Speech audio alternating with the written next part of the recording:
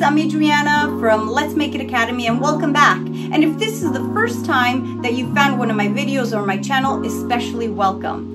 In this tutorial today, I'm going to show you how to make these adorable pen holders. And I've designed them to slip right on to your binder, folder, notebook, whatever it is that you use. And I like them because it keeps everything together. And what's really cute about them is you get to just, personalize them, add a little extra details, things you don't need in life, but we like to do because it's just cute. So I hope you find this just as easy and convenient to use and make just like I do. So I'm not going to say to you, download that pattern and let's go, because there is no pattern. That's how easy it is. But I am going to say to you, come on, let's go, let's make it. Let's get started. So you'll need a fabric rectangle cut out at 13.5 inches wide by 5 inches high. And then you'll need ribbon, coordinating if you wish, totally up to you, and a small piece of elastic. This is about 2.5 inches in length. It could be 2 or 3 inches. It depends what you're putting your pen holder on, a binder, a smaller book. It's totally up to you. And you'll notice they're about the same width. They don't have to be exact, so don't even worry if yours isn't. So the first thing you're going to do is you're going to fold your fabric rectangle in half with right sides of the fabric touching, and you're going to sew sort of like a long pouch. So you're going to close off this end and leave an opening here. I'll be sewing about 1/4 inch seam allowance and with a stitch length of 2.5.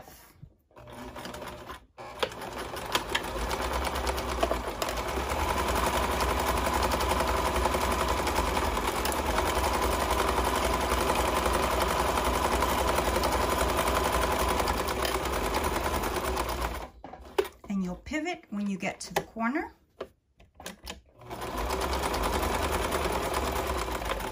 And backstitch on the ends.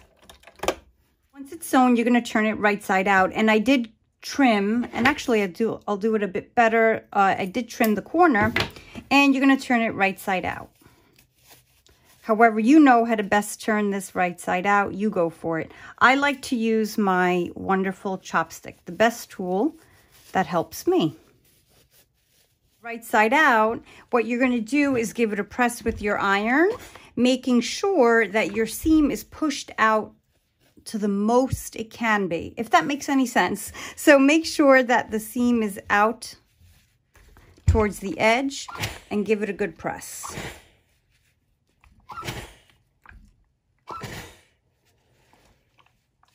Now, when you get to the open ends, after you give it a quick little press, you're going to want to turn that in so that the fraying edges won't happen, and they'll be in there. And then what you'll do is give it a press so they stay put. Then you'll get your ribbon and you'll cut off a few inches. I like to start with a straight edge. 2 pieces of ribbon at about 8.5 inches in length. We may end up trimming it as we add it to the elastic, but it's totally fine for now. So you'll take one of your ribbons and you're going to slip it into the open end, and I'm going to pin it in place, and I'm just going to sew right across here just to hold this ribbon in place. Close the open ends with the ribbon in it. You're going to fold this closed and pin it. I'm actually going to use my clips for this, and I'm going to clip it. If I can actually hold the clips, I'm going to clip it in place, and I'm going to place the other ribbon on the other end, and then I'm going to do my sewing. So this other ribbon is going to go right here, so that's going to be my back. And for that, you can hold it in place or you can use a straight pin, your call. And now what you're going to do on the sewing machine is, this is your open ends, and you're going to sew from here. You're going to do a back stitch, and you're going to come down, pivot, turn again and pivot, and up and back stitch. So you have your little pocket. I'm actually going to sew using a little bit less than 1/4 inch seam allowance, or I should say I'm going to stay pretty close to the edge. Back stitch on the end here. because this is going to take a lot of pressure from putting your pens and pencils in.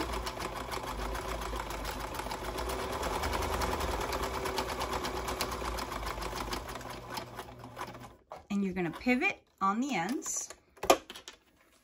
And this is where I always need to make sure that my ribbon lays flat. Especially if it's satin, it tends to move a lot. And then pivot.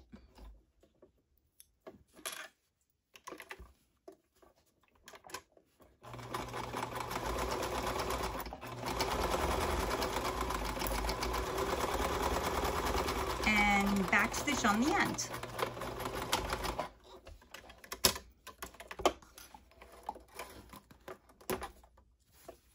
This pen holder is coming together and almost done. We just have to add the elastic. But right now, before I do that, I wanted to add a piece of decorative vintage lace to the top.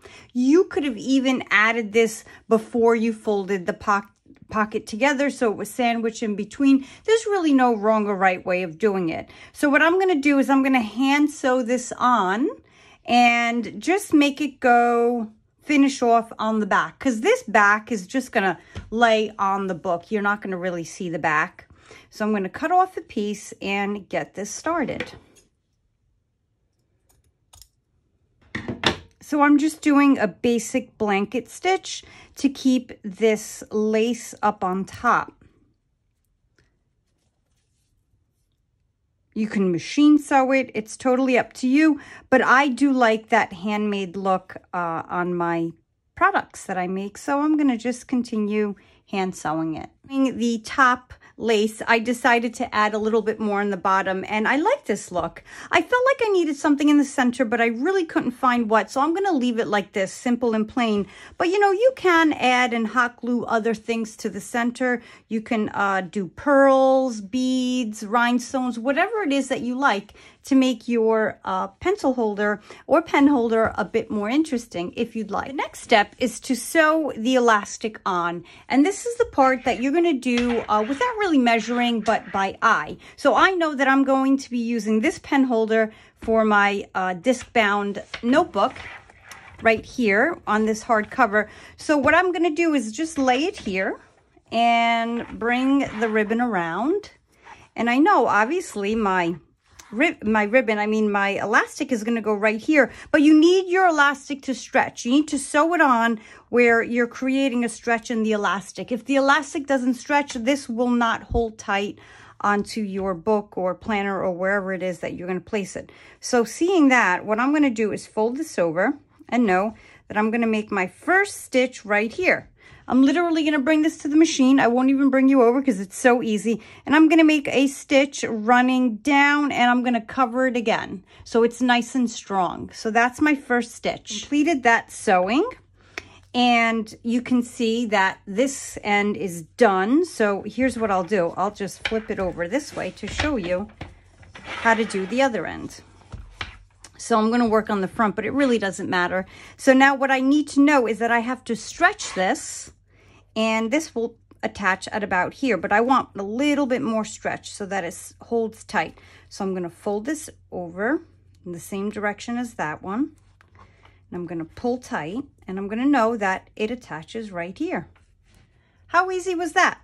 And now I'm going to go back to my machine, and I'm going to stitch and cover it again. So I'm going to stitch front and then back stitch so I cover it, because this does take a lot of pressure. So this, I go forward and then I leave it right where it is, and I use my reverse, and then you know what, I'm going to cover it one more time and then back stitch. So 3 stitches right over I think is strong enough for this hold. I had it trimmed with my shears, the leftover ribbon and the elastic, and guys and girls, just like that, this pen holder is complete. How easy was that for this adorable stationery piece? See that? It's nice and tight. I love this. And now you can slip your pens in. Let me just slip this one because this is the one I have on hand. Adorable. And it's great. And you know, I know that pencils are a bit longer. That's why I do leave some space here to get some new pencils in there. And this is awesome and cute. Did I say that already? Anyway, thank you again for being here and for watching this tutorial, and I do hope you subscribe. Bye.